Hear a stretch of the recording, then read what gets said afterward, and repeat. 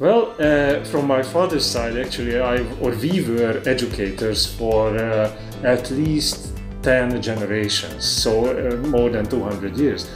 Teachers in local schools, and therefore education is very important for me. Therefore I accepted the request of our the President of Hungary, to be his educational advisor and to participate in the Vice Persons Council of the President of Hungary. Certainly this school is for the students who require a much above average. So it is not the student who would like just to pass the grades and to have fun in a foreign country. Well, they will have fun in this country, so that's something. But besides that, this is giving them a special challenge to solve various interesting problems, which are complex problems.